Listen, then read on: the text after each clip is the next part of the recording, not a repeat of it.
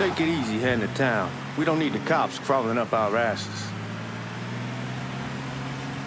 Ah, that poor fuck back there. He ain't got no idea what he's in for. What was his cut? 5%? Thereabouts, but not like he'll be able to spend it. Feds will be watching his every move for the rest of his life. Probably be better we just whacked him. If I learned anything in Nam, always a good idea to dangle someone out there. Use them to get everybody's attention, and you just slip away. So answer me this. What's the craziest thing you saw over there? You don't want to know. Hell, man, I'm a taxpayer. I got the right to know how my money's being spent. Oh, Georgie Marcano pays taxes. Damn right I do. That's how they got Al Capone, and I ain't going to prison for no fucking tax bill. Huh. So come on, you gonna answer the question or what? We on the coast of Quang Nai, evacuating the civvies before Charlie overran everything. Anyway, we getting him onto a medical ship. And this woman walks up. She got a baby in one hand and a leash to a pig in the other. She starts up the ramp, and the MP stops her, tells her, you can only bring one thing on board. So she tosses the baby into the water. MP goes ape, tells someone dive in after the kid, starts screaming at the woman, wants to know what the fuck she's thinking. You know what she says to him? She says, I can always have another baby. Jesus fucking Christ. Hey, man, you asked.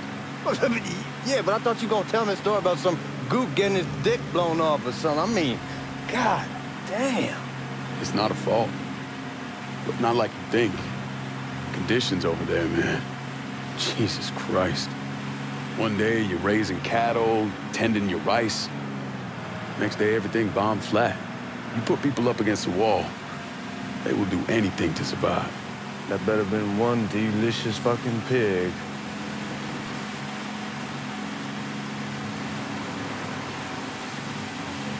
Watch out!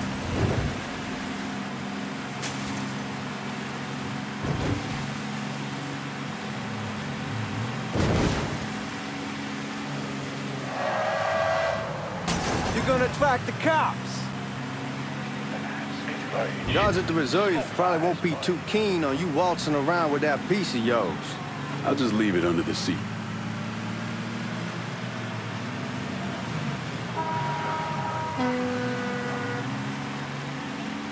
Time to see if these forged IDs are worth a fuck.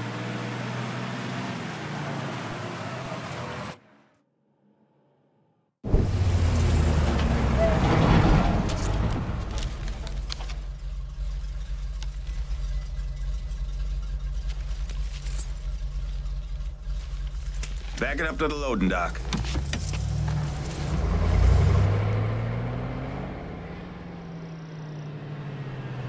Some of these fellas might get a little rough with the language and... Well, ain't like I never been called nigga before. Nah, I know, but I'm just saying if I go along with it, ain't nothing personal.